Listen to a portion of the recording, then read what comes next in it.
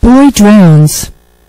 The Pattaya police received a call on Monday afternoon to help coordinate an investigation with the Sea Rescue Group and the Sawang Borobuan after the body of a young Thai boy was found floating offshore near the beach on Soi 6 Praktamnak Road. On arriving, they saw the body and brought it to shore. The boy was later identified by his parents, who had notified the authorities that the boy was missing. The child had gotten into difficulties while swimming 10 meters out into the choppy water earlier that morning. He apparently called to friends for help, but he'd gone under the waves before they could reach him. The body was taken away for an examination before being released to his grieving family.